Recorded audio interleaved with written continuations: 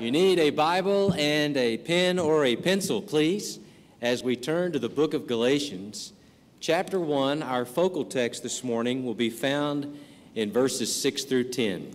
Galatians chapter 1, verses 6 through 10. And I want us to think together this morning about a disturbance in the church, and it had nothing to do with the sound system. It's a disturbance in the church. And I want you to keep your pen or pencil handy, because as we read this text this morning, as we set the table for what the Lord has for us from the Scriptures, I want you to circle 6 words. 6 words.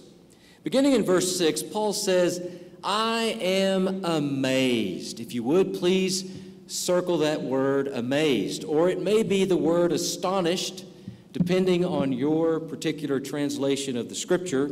I am amazed that you are so quickly deserting him. Circle the word deserting.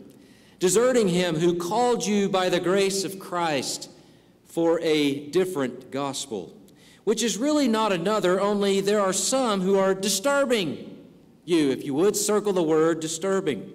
Disturbing you and want to distort, circle the word distort, the gospel of Christ. But even if we or an angel from heaven should preach to you a gospel contrary to what we have preached to you, he is to be accursed. If you would, circle the word accursed. Now in verse 9, as we have said before, so I say again now, if any man is preaching to you a gospel contrary to what you have received, he is to be accursed. Again, circle the word accursed. Finally, in verse 10, for am I now seeking the favor of man or God?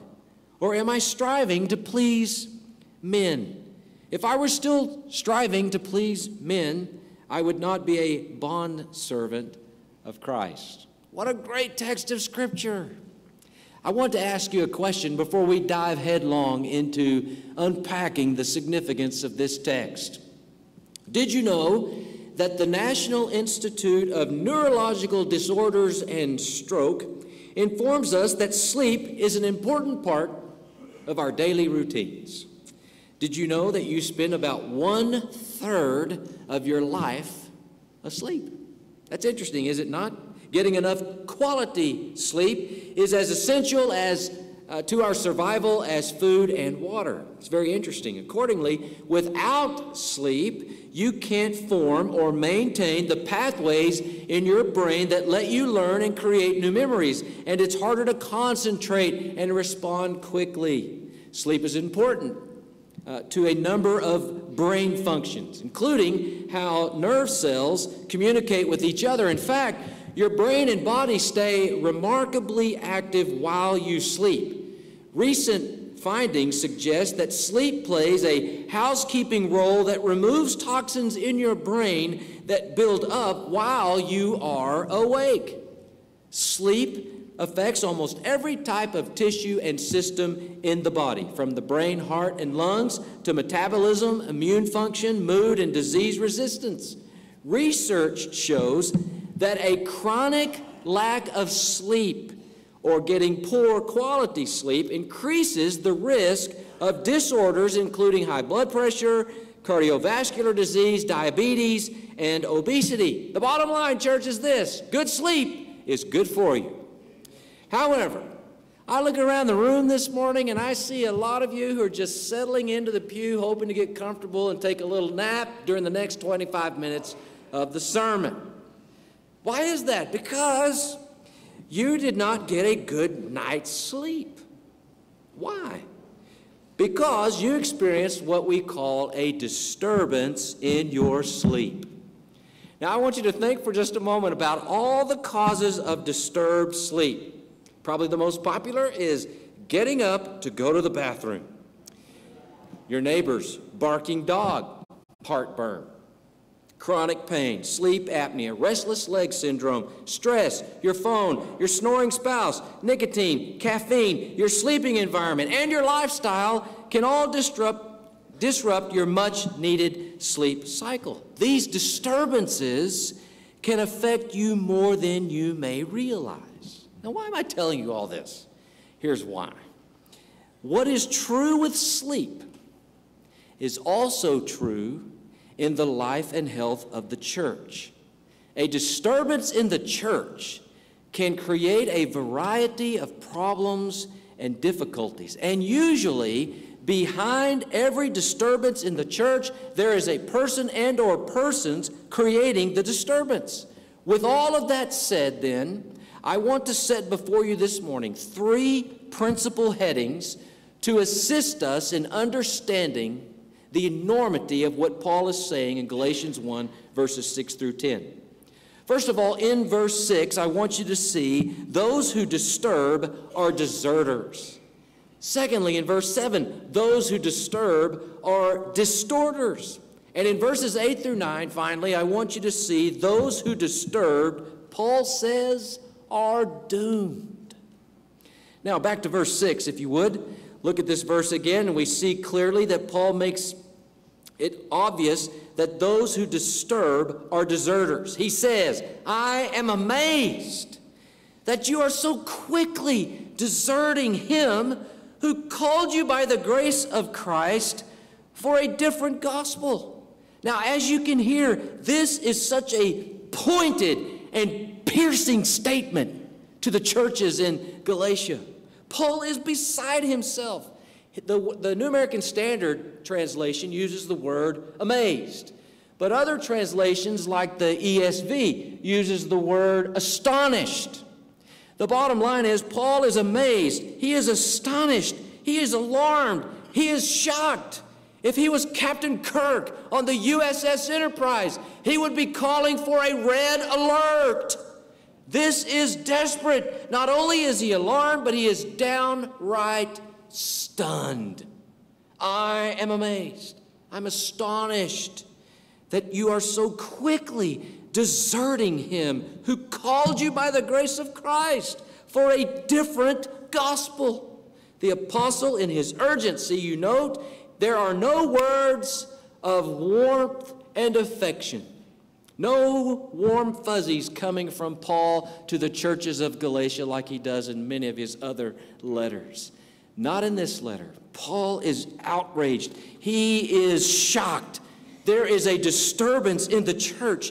In his mind, this is a bona fide crisis. Something must be done. And his letter bears forth the earnestness of a man who is trying to stop the bleeding, to stop a disaster before more damage can be done.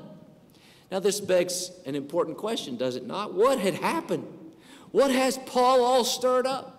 What is going on that Paul is, in our modern vernacular, Paul is freaking out. He is losing it. Why? What had happened? It turns out that apparently someone brought word to Paul that the Galatians were adding the law of Moses, in this case, circumcision, to the gospel of Jesus Christ. Now, let me remind you from last week again, they wanted to make the Gentiles, that is the Judaizers, they wanted to make the Gentiles become Jews before they could become Christians. In other words, they wanted to add works of the law on top of faith in Jesus Christ as the basis for salvation. And Paul is splitting in two. And the reason he is doing this is because it is a false gospel. It is a heresy of the first order to add works to the gospel of Jesus Christ. So Paul was concerned that these disturbers then would influence others to walk away from the Christian faith. The text says that they were turning away. The word Paul uses is deserting. The word deserting, by the way, carries with it a military context for traitors and turncoats. The Galatians were betraying their allegiance to King Christ and going over to the other side. And Paul is perplexed by how quickly they were leaving the faith. Not only were they leaving the faith, but they were doing so quite quickly after having responded to the gospel preached to them by the Apostle Paul. No wonder Paul is beside himself. Let me tell you another reason why he's just outraged at this.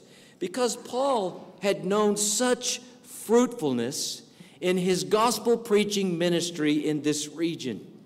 You may recall that in Pisidian Antioch, many Jews and devout converts to Judaism followed Paul and Barnabas after hearing the gospel. The word of the Lord, according to Acts 13, was spreading throughout the whole region like wildfire. In Acts 14, at Iconium, a great number of both Jews and Greeks believed in Christ. In Lystra, Paul and Barnabas were welcomed like gods. They were like rock stars when they showed up and preached the gospel, and the response was so encouraging. At Derbe, they preached the gospel to that city in such a way that the Lord blessed and brought about many converts and disciples. In other words, church, sinners were saved.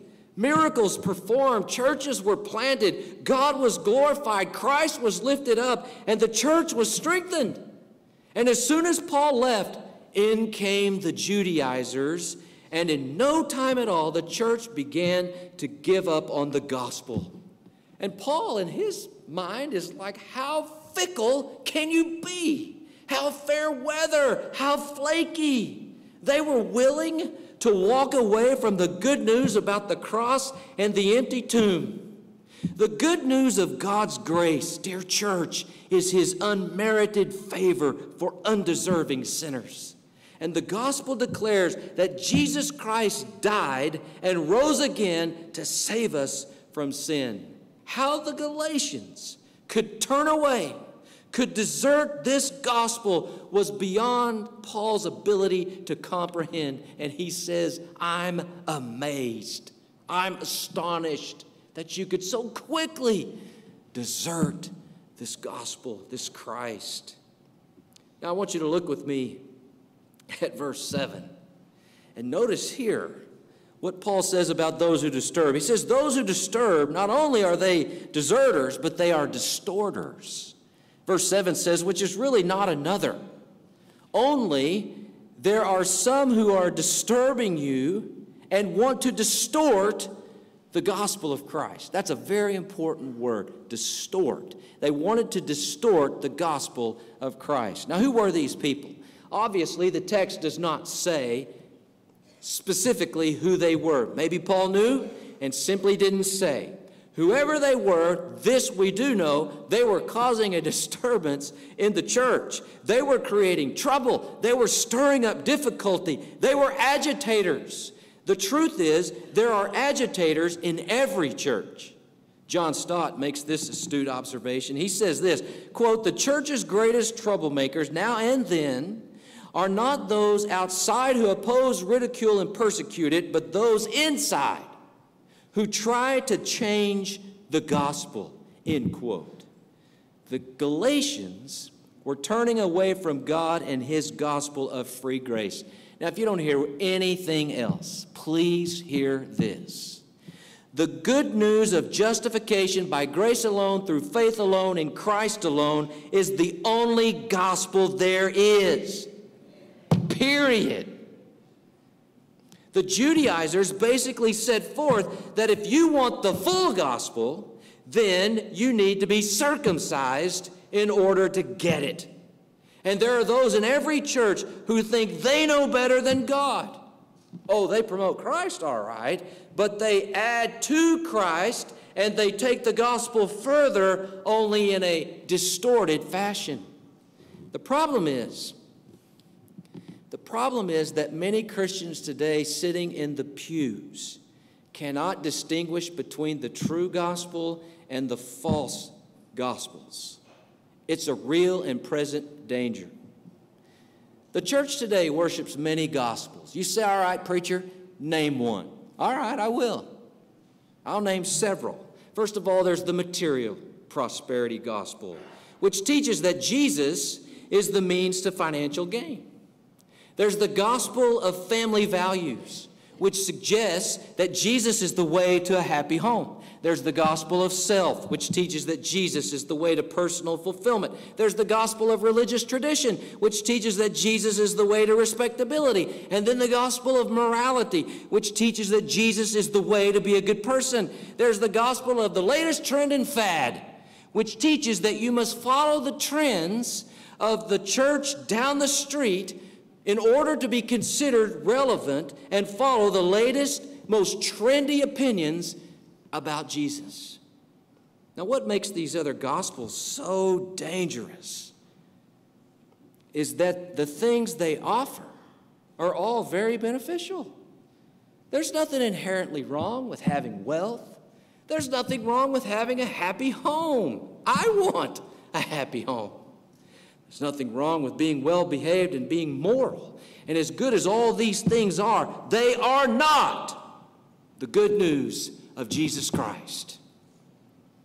Let me add to that, being pro-life, that's not the gospel. A drive toward church growth is not the gospel. Mastering managerial leadership techniques is not the gospel. Feeling good about yourself is not the gospel. Making America great again is not the gospel. Works and man-centered methods are not the gospel. Selfishness and wanting your own way, that's not the gospel. The gospel is the death, the burial, and the resurrection of Jesus Christ. You see, Philip Ryken, I think he's correct. He says this, he says, the most dangerous teachers are the ones who preach a different Christ, but still call him Jesus. End quote. Dear church, we are not allowed to reinvent, to rebrand the Jesus of the Holy Scripture to make him more like how we want him. We can't do that. Why not? Because it's not our gospel. It's God's. Listen further. The gospel of Jesus Christ is not the gospel of Jesus Christ because of the messenger. The gospel that Paul preached is not the true gospel because it was Paul who was preaching it. It is the true gospel because it was the risen Lord who gave it to Paul to preach. And because the gospel is God's, there will never be another. There will always be those who distort the gospel and disturb the church. And frighteningly, I want you to see what Paul says about them and their fate in verses 8 and 9. Here he says, he talks about those who disturb, those who distort. They're doomed. These are frightening verses. Listen to this, verse 8 and verse 9. But even if we or an angel from heaven should preach to you a gospel contrary to what we have preached to you, he is to be accursed. Verse 9, as we have said before, so I say again now, if any man is preaching to you a gospel contrary to what you received, he is to be accursed. God's word outright rejects the very notion of God ever giving a new gospel. The good news of justification by grace alone, through faith alone, in Christ alone is the only gospel there is. And furthermore, this is, without a doubt, some of the strongest language that Paul ever employs in any of his epistles. And essentially, he says that anyone who preaches anything contrary to the gospel he preached, whether it is an angel from heaven or Paul himself, Paul says, let him be accursed. That's strong language, dear church. In other words, he's like, I don't care who it is. If they preach something different, they deserve to go to hell. That, my friends, will not read well in a Hallmark card. Give you a moment to catch up.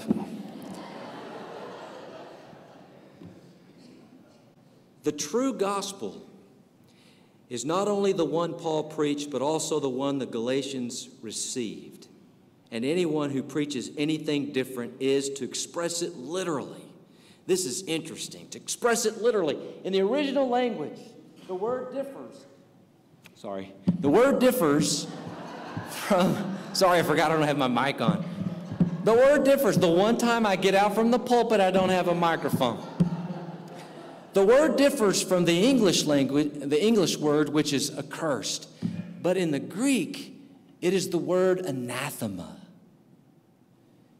The word accursed, it has, it's kind of SD, standard definition.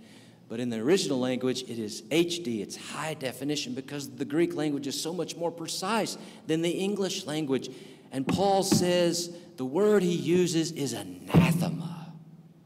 It is a frightening word. To be anathema, church, is to be under the divine curse, like the Canaanite cities that God utterly destroyed. And Paul is saying that he would be damned if he ever preached another gospel. False preachers, false teachers were proclaiming a false gospel. And Paul says, anyone who teaches another gospel is subject to the wrath and curse of God. I don't know about you, but that's a bold statement. And I suspect if I said something like that to anyone in this congregation, you'd run me out on a rail. How could Paul say to the churches of Galatia, if anyone, even an angel from heaven, or even if I were to preach another gospel besides the one you heard and accepted and received, let him be accursed? How can he say that? I'll tell you how he can say it. Look at verse 10. It's because Paul was not too concerned about pleasing man. Paul was one of those rare men who did not live to please anyone but God. I'm not sure any of us would like being friends with Paul very long. And I'm pretty sure you wouldn't want him as your pastor. He's tough as nails, because his only concern was pleasing God. One theologian I read this week, he said this. He says, pleasing God and pleasing men are mutually exclusive. Maybe there's some real truth to that. Furthermore, I'll tell you one more thing. If you have put your faith and hope in Jesus Christ for your salvation, then hear this. You don't have to strive anymore for God's favor. You already have it. You already have it through the death and resurrection of Christ. Because of Jesus, who he is and what he did, you have favor with God. Think about that free, unmerited, undeserved grace of God. How good is the God of the Holy Scripture? He's incomparably good and great. And so on this great truth, we cannot find ourselves asleep at the wheel. Salvation is by grace alone, through faith alone, in Christ alone, plus nothing else. In a very real sense, there is a sense in which we ought to lose sleep if we find ourselves wandering from the true gospel of Jesus Christ. I close by asking you this. Why would anyone want to leave the God we love? And why would anyone want to leave the God who loves them? God has given us free grace at the expense of his Son, Jesus Christ. Will you now put your trust in Jesus Christ alone? May God give us the strength and the discernment and wisdom to guard the gospel and not allow a disturbance of this nature to take place in our church. Would you bow your heads with me, please? Father, we thank you for the privilege to be in worship today, to come to your house, to gather with your people, the body of Christ, to gather around your word and to receive this instruction. It's your word. It's not mine. I'm just a mouthpiece. This is your word, and so it carries with it inspiration and authority. And I pray that you will help us to guard against adding anything to the gospel of Jesus Christ. Thank you for the truth of the gospel that speaks to the death, the burial, the resurrection of our Lord, all according to the Scriptures. And thank you that anyone who will put their faith and confidence in Christ will be justified before you, reconciled to you. I pray, Father, that we would resist all the temptations to distort the gospel and especially to desert the gospel. Help us to be fully tethered to Christ and Christ alone. Thank you that our salvation has been purchased at a tremendous price, but it is free to us if we will but receive the grace extended to us from your hand through the Lord. I pray that you will have your way with each of us in these closing moments of this time of proclamation. May your name be exalted. May our wills be aligned with yours, and may our responses be pleasing to you this morning. I ask in Jesus' name. Amen. In just a moment, I'm going to invite you to stand to your feet, and we're going to extend what we call an invitation. It's simply a time for you to respond, for you to decide. I'm of the opinion that every time the Word of God is opened and read and explained and exhorted, it demands some kind of response on the part of the hearers. How will you respond today? Perhaps your response would be simply to put your confidence in Jesus Christ, to cease trying to earn favor with God by what you do or say or where you're seen or who you're with. So cease doing all that and put your faith in Jesus, trusting only Him to be your Savior, and follow Him as Lord. If you're already doing this, perhaps where you stand in just a moment, you would thank God for this incredible grace that He's extended to us through Christ. And perhaps you would ask Him to guard your heart and mind from ever willingly or unknowingly adding to the gospel. And help us. May God give us courage in this age to live faithfully, to defend the